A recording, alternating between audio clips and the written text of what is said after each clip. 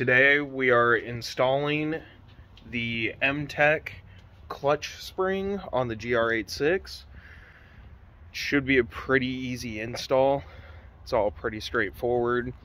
It looks like it's just a C-clip or E-clip, whatever you want to call it, as well as pushing the little rod that holds everything together out with a punch. So I've got pliers, hammer, 90-degree pick, and a punch.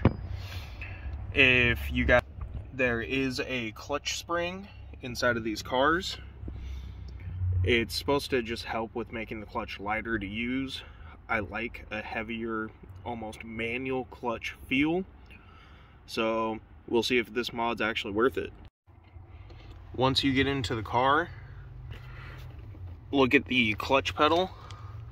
And if you come up, right there is the clutch spring. And if you look, let me zoom in and see if I can see it. There on the right side, more towards the gas pedal, you can see the C-clip. We'll just pull that out with a 90-degree pick. To get it out, just push up on it and it'll bounce out. Typically it lands on the floor mat, but do your best to keep track of it, not to lose it. And then from there, you've got the end. You just line up a punch on there and hit it out. I'm not going to record it just because my GoPros are dead and I'm recording this with my phone, but I can kind of show you guys the end result. Alright, so I ended up just using a pry bar. It's way easier than trying to get in there with a pick and a hammer. Once you start to get it out, I ended up just using a pry bar. It's easier to get in there than the hammer and pick. Once you get it out most of the way, when you pry it out, it'll kind of get into there. You can get the pry bar in there and get it out a majority of the way or all of the way. If you can't get it with the pry bar, just grab your pliers and pull it out. And there you have it.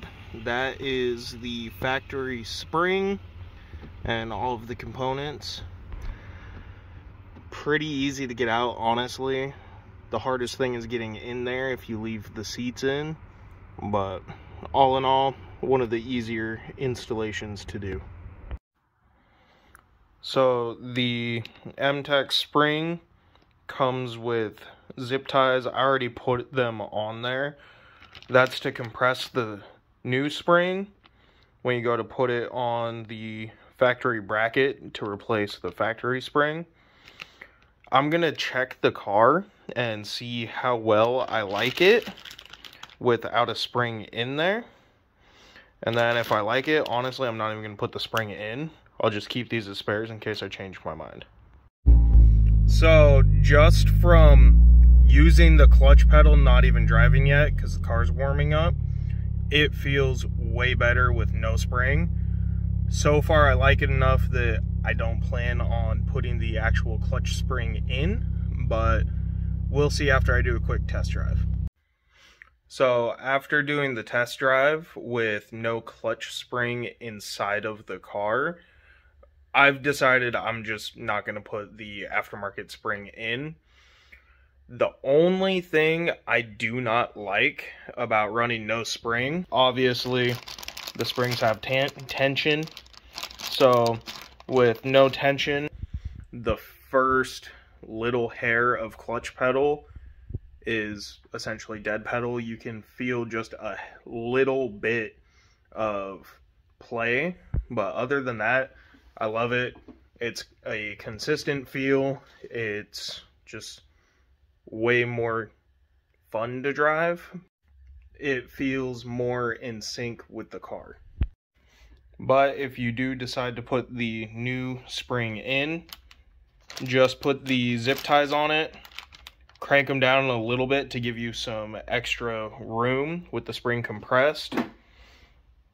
Pop this guy back in and undo the steps that you did. It's pretty simple, pretty straightforward. It took all of maybe 5 minutes to get it out, and that's with recording, grabbing tools, and then call it 5-10 minute test drive just to see if I liked it or not. So 10 out of 10 recommend doing it. If you don't put a spring back in, it's a free mod. It's a free mod to make the car easier to drive and more fun to drive. Like I said, it makes it more stiff, but not by much. You can definitely feel the clutch engagement a lot more. And my favorite part about it is the clutch feel is consistent. So the clutch itself, when you push in and come out, it's the same amount of pressure the whole time. Thank you guys for watching, and I will see you in the next one.